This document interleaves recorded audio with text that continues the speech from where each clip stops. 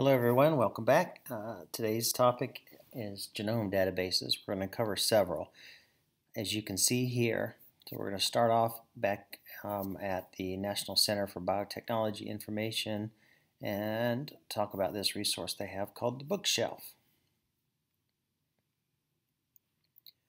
So here is the address for the National Center for Biotechnology Information. We're going to spend quite a bit of time here in this lecture and in other lectures. The address is typed up there at the top, and it has a search bar right there where you see where it says all databases. So you just type in your search term here. You can type in the name of scientist, you can type in keywords, you can type in a variety of things, the names of proteins, the names of DNA.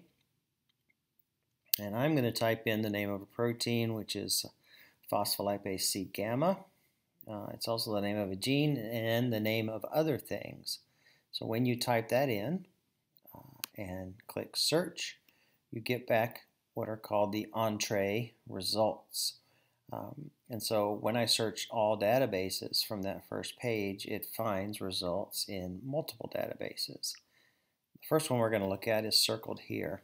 We're going to look at books.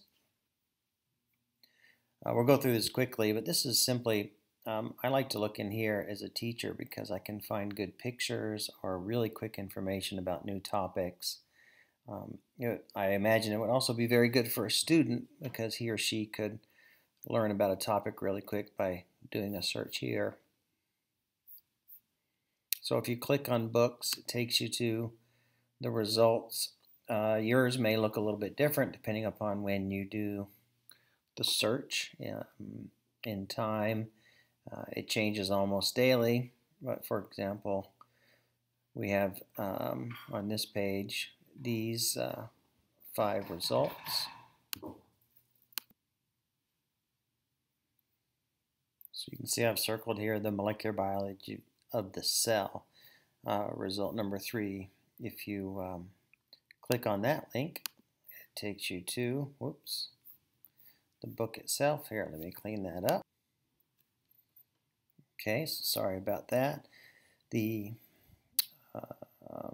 book reference is here. After I clicked on the link, it showed you the reference to PLC gamma.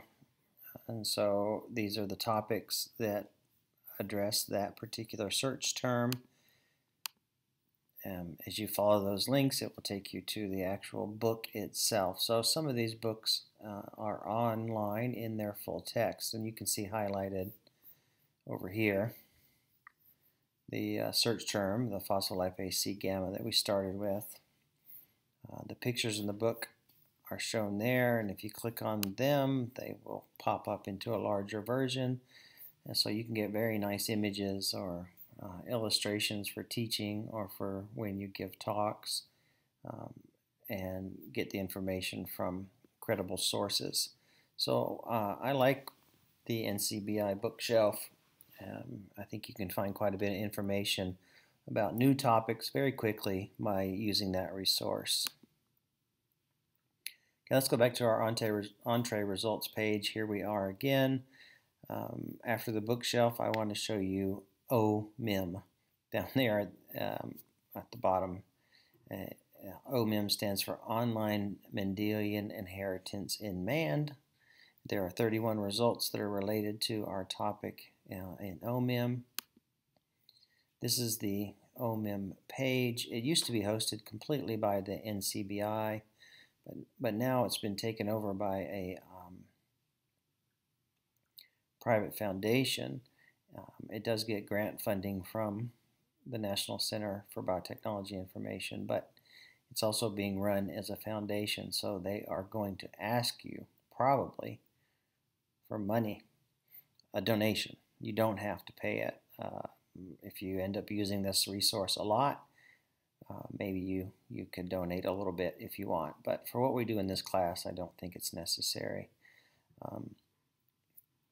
Anyway, it's the Online Mendelian Inheritance in Man website.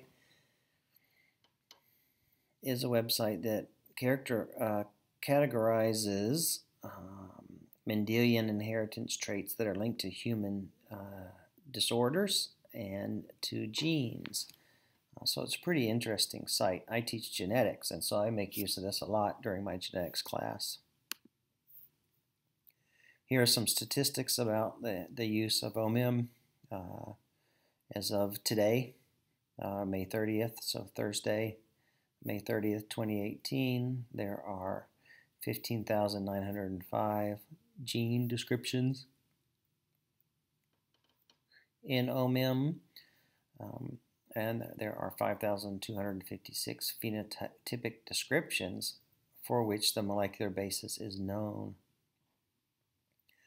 Amazingly, as you can see there are 1,584 phenotype descriptions or loci, so genes on chromosomes or areas on the chromosome,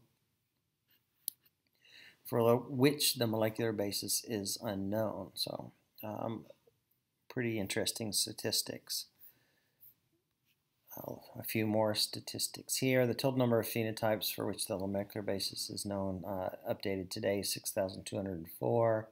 Total number of genes with phenotype causing mutations is 3,911. So this is pretty cool information. They keep track of it on a daily basis. They used to show it broken down by chromosome, which for whatever reason I thought was sort of interesting. The last date that I could find that they had done that was June 1st, 2015. So this is not up to date, but I thought you might enjoy it. For whatever reason, I always found it interesting. As you know, we have 46 chromosomes, either 23 pairs if you're a female, or 22 pairs and an X and a Y if you're a male. The largest chromosome is chromosome number 1, so it's not too surprising that it has the most genes that are detailed here in OMIM. The Y chromosome is by far the smallest, and it has only 53 genes in the OMIM. So thought you might enjoy those numbers. So let's get back to some content information. Once again, I have left this on here. Sorry about that. We searched for a protein or gene name, which is phospholipase C gamma, but I also wanted you to know that you can search OMIM by keywords. So in this case, I just searched OMIM for the disease diabetes, and here are some of the results that came up. I have an arrow pointing to record number 222100, which is insulin-dependent diabetes mellitus. So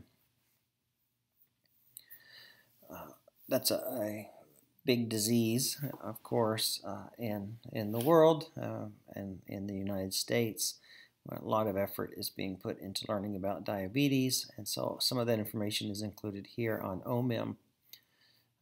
If you click on that link, then it takes you to the OMIM page for insulin-dependent diabetes mellitus, and there are some things here that you will see when you follow these links. So for example, it tells you the cytogenetic location, which is the chromosome, and the location on the chromosome. So the most prevalent gene that is linked to this diabetes is on chromosome 6, the P arm at position 21.3. If you look up the genomic coordinates, which is a sort of a more modern way to do it, it's on chromosome 6 from nucleotide 30,500,000 to 36,600,000. That's its actual physical location on the chromosome. There are lots of other things in this record. On the left, you'll see a table of contents. We're not going to cover everything, but at home, you can play with this as much as you want and read everything. So for example, there'll be a text description of the disorder. So what is diabetes? Some interesting information about it. Again, for teaching purposes, this is a wonderful website because you can go and you can read and find out cool facts about different things, as well as linking the disorder to a specific gene. It also has information about clinical features. So I think the main intention or the main audience for this OMIM website are physicians and doctors that are trying to help patients that have different genetic disorders, so the doctors can come and learn and read about the disease and not only learn about clinical features, what the patients experience, etc., but also about the molecular genetics or the biochemistry. It's got tons of information.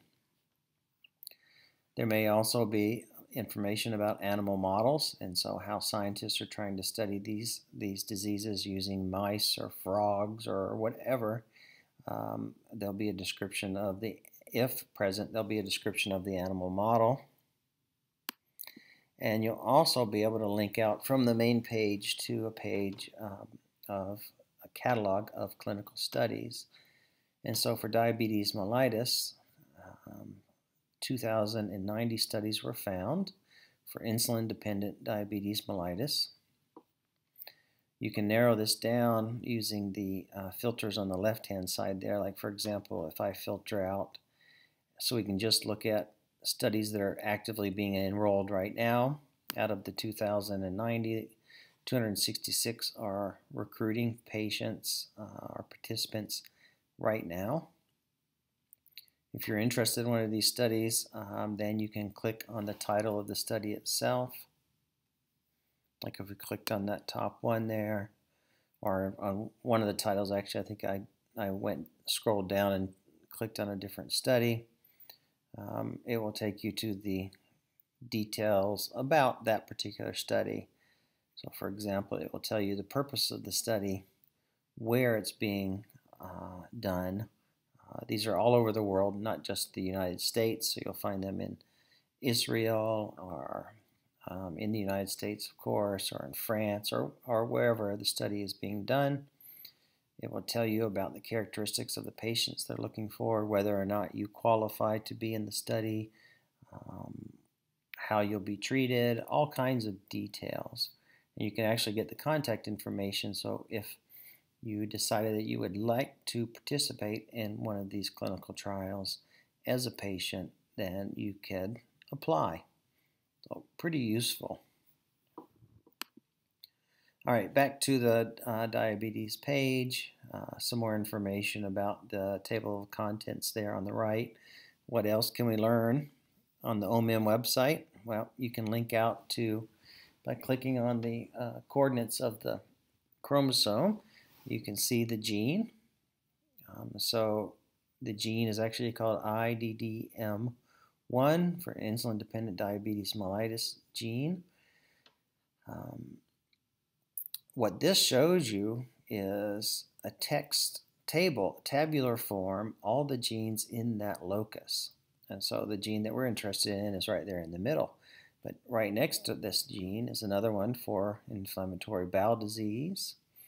Or if we keep going up towards the top of the table, major histocompatibility complex class 2, etc. So some of these genes are named after their diseases, and some of them are just genes. But you could examine every gene on chromosome 6 if you wanted. It would take you forever, but you could do it in tabular form like this. Everything that's blue on this also is a link.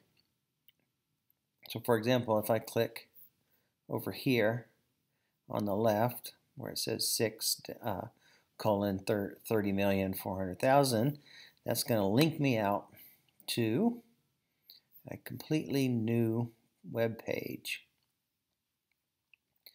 Now this web page is the, it's cut off a little bit at the top, but it's the University of California at Santa Cruz Genome Browser. This is updated periodically. Here I pulled down a later one. This was from February 2009, but assembly, it depends upon what assembly you look at. Those are still available. This is showing us the locus on chromosome 6 where the insulin-dependent diabetes mellitus gene is located. You can see this little red box right here. That shows you our locus. There's a bunch of genes that are located at that location. You can't really see anything on these details. You'd have to look by yourself and really zoom in if you wanted to get information here. One of the things that we might be interested in is down here are these what are called SNPs, SNPs, so pronounced SNPs, and they stand for single nucleotide polymorphisms. I can zoom it out a little bit so we could just see that, or in a little bit, excuse me, and so we can just see the IDDM gene. That's what this looks like. Now, sometimes it's easy to get lost here, but if you go and look at the top where it says positions and search, it tells us exactly where we are. We're on chromosome 6, between position 33,474,522 to 33,525,521. And then the red line on the picture of the chromosome shows us where we are. As we come down into the information down here, that gives us some of the details. So we've chosen some information here, just in case you're interested. All of these numbers down here at the bottom are single nucleotide polymorphisms. So single nucleotide polymorphism is a region in the human genome that is different between different people. And there has to have a certain percentage of people have to have that sequence there for it to be a SNP. And sometimes, actually most of the time, it's just a single nucleotide change. Like, for example, at one position, 60% of the people in the world would have an A, but at the same position, 40% of the people in the world might have a C. That is a SNP. They're different than single mutations where maybe just one person has a different nucleotide there. It's a cluster of people. Here I've zoomed in on one of them from this particular gene. So SNP, single nucleotide polymorphism, here's information about this position. Again, it's chromosome 6. It tells you exactly it's 33,479,774. That nucleotide is either a C or a T, depending upon the person. It also looks like this is same SNP is also found in chimpanzees, which is sort of interesting. And then there's detailed information about this. This SNP database is turning out to be useful for pharmaceutical companies that are looking at developing drugs. Sometimes drugs can be metabolized differently between different people, and sometimes there are some characteristic SNPs that can predict your response to a certain drug. So this kind of thing is going to end up being pretty useful clinically. So back to our original lecture, we had searched first for PLC gamma 1. I took you to OMIM and then got off onto this diabetes thing just to show you a few things. Now we're back to PLC gamma. Whoops. We can find lots of information from OMIM on PLC gamma, like references to journal articles to learn about PLC gamma and how it's regulated. You can get back just to our lecture last week, back to PubMed, and links to the actual articles themselves. We learned how to do that last week. From OMIM, we can also click to the chromosomal location, like we just saw for the insulin-dependent diabetes mellitus. Here now, instead of following a disease, we're following a gene that makes a protein called PLC gamma 1.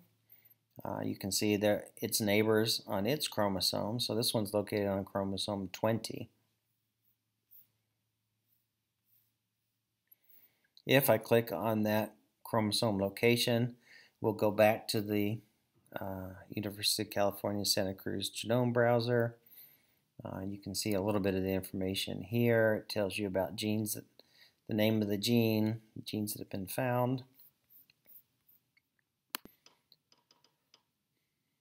There are some other details here that will be of interest to geneticists, like RefSeq genes and spliced ESTs, etc. There's also comparisons between human and other animals. Where there's a black line, it shows you that they are identical. So, for example, If you come down here, you see rhesus. That's the rhesus macaque. It's a primate. We're essentially 100% identical. Actually, there's a little spot over here where there's differences. You can't tell the detail. Between the mouse and the humans, actually pretty close. Dog, elephant, etc. But then when you get into these other animals, opossums, chickens, there is some conservation, but then lots of differences. Again, down here at the bottom are the SNPs. That's all in humans. You can, right now we're looking at a certain slice of chromosome 20 of 38,000 base pairs, but we can zoom out to see the whole chromosome, so it's 63 million base pairs. Then of course the level of detail now is gone, but it just gives you a picture of the whole chromosome, or you can zoom all the way in. Now we're only seeing 113 base pairs, so we're at the level of single nucleotides. And as a matter of fact, you can see the nucleotide sequence of the chromosome right up here. We're within the PLC gamma 1 gene. It shows you, here's where the RNA is, so we're looking at the boundary between the RNA. Maybe they're exons, or it's the end of the RNA. We're back down to the alignment between the human and the rhesus monkey, the mouse, the dog, the elephant, the possum, etc. So now rather than black lines, it's showing the exact nucleotides, and then other things that you may or may not be interested in. You can spend hours looking at this, as you might imagine. Okay, let's go back to OMIM and now link out to some other specific gene databases here. First one I want to go see is over here under Gene Info, right here. We're going to look at NCBI Gene and also Ensemble. So first the Gene Database. If you click on that link, it takes you to the PLC Gamma 1 record in the Gene Database. This is at the National Center for Biotechnology Information. Again, there's tons of information. We won't have time to go over everything, so you'll have to go to this yourself, and I would recommend just clicking on every little link that you find interesting to see what it does. There's so much information. It's almost unbelievable. From this, you can also look at a picture of the chromosome, sort of like we saw at the UCSC browser, but this is sort of, I think, a little bit nicer, a prettier interface. But you can zoom all the way into the nucleotides or zoom out. We're looking down here at, this is the DNA, but then down here is the mRNA, and everywhere there's a line, these are the exons, and then in between are the introns. So it sort of shows you how the mRNA would be arranged on the chromosome. Up here is a picture at a lower resolution. You can see the PLC gamma 1 gene here and which direction it's going. If you click on that link that says FASTA, that will take you here. This is the actual DNA sequence for that region of the chromosome. So for that, in which PLC gamma 1 is hidden. Here we're chromosome 20, and you can see the numbers. So 397666161 to 3980437. That tells you where we are. You can actually, there's links on here if you want to see the sequence of the entire human chromosome 20. You can do that. I recommend against it because it takes lots of time. And it's many millions of base pairs. Okay, back to the gene database. Why I left these in here.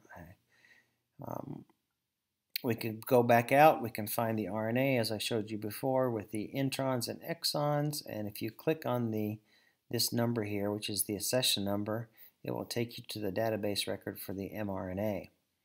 So rather than being millions of base pairs long, this one will just be a few thousand. So this is the RNA for the human PLC gamma 1 sequence. These numbers here are useful because they're called the accession numbers. They're sort of like a social security number for you. This is the accession number for this exact mRNA. So we've gone from seeing the DNA, the chromosome, the introns and exons to seeing the RNA itself. This sequence is so useful to have. That was the fastest sequence. Now this is the rest of the database record. It tells you a little bit more about how big it is. So for example, it tells us this is 5,205 base pairs. For the mRNA, it gives you references to papers here and here where you can learn about it, who found it, and who published it. As you scroll down the record, you'll get bits of information, links out to different gene IDs and different databases. From that RNA, this is the protein that would be made. And then down at the bottom is the RNA sequence itself, as we'd seen before. So that's the gene bank mRNA record for the PLC Gamma 1. We can take this information and go back to the UC-SC genome browser. In this case, we're going to try a program they have called BLAT, B-L-A-T. If you click on that link to BLAT, it brings you to this page. There'll be this box, which will be empty. And into that box, you'll put the fastest sequence for whatever gene you're interested in. So this is the RNA sequence for the human PLC Gamma 1 in the FASTA format, so just the nucleotide sequence itself. You don't do anything but paste it in there and then click on Submit right there. And when you do that, you'll get back results like this. It takes your RNA and tries to match it to the human genome. Now the RNA, if you remember from your genetics class, is produced by a total RNA that's made from the genome that's then spliced together. So going backwards, by taking an mRNA and trying to match it to the genome, you're going to split it up. So this tells you that in this case, it was able to start at position number 1, go to position 5205. It's essentially the whole thing. Matched 100% of it to chromosome 20, and it started here and ended there. But rather than being 5,000 base pairs, it covered 38,000 base pairs. That's because it's split into the exons and introns. This is what it looks like back to the browser, the human genome browser, like we saw at first. Here's our PLC Gamma 1, where I have number 2 here. Notice that every one of these lines are the exons, and then there's all this thing here, which are the introns. So if you added up all the nucleotides in the vertical lines, that'd be 5,000, but the whole area is about 30,000. Actually, it tells us here it's 38,000. So now we go back to the BLAT results, click on Details. It takes you to the actual DNA sequence and from chromosome 20. This is the cDNA, so that's the mRNA sequence. But we keep scrolling down. Notice all these blocks. Those blocks are the exons. There's a bunch of them. So this gene's a weird one. It's split up into a whole bunch of little exons. If you keep scrolling down, you can see the exons. They're in blue, and then the introns are in black. Keep going down. So there's more introns and exons. The exons again are in blue. Those are what get spliced together to make the mRNA. Pretty cool, huh? So you can do that really quickly for any gene that you want or any RNA that you want. Map it to the human genome and it will try to find its location. And it will show you the introns and exons. Now the last database we want to talk about mostly is called Ensemble. We're going to be repeating ourselves a little bit, but I like this one. It displays things a little bit differently. So you may like this better than the UC Santa Cruz browser. You can get a lot of the same information.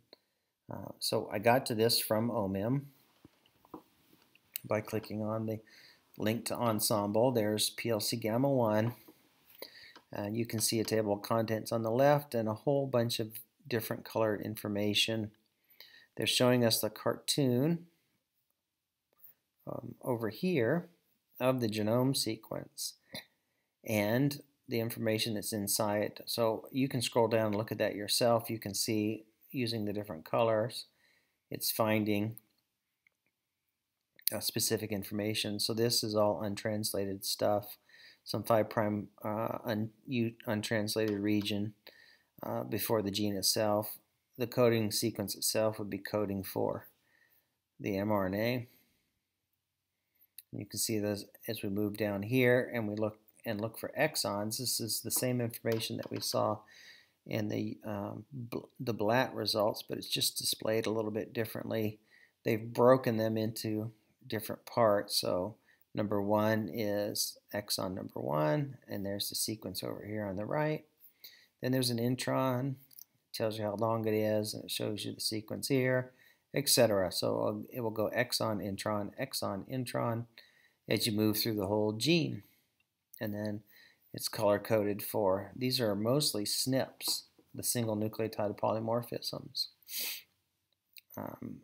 It's giving the reference sequence here, but where it's highlighted, there's an alternative sequence also. Also on Ensemble, you can link out to tons more information.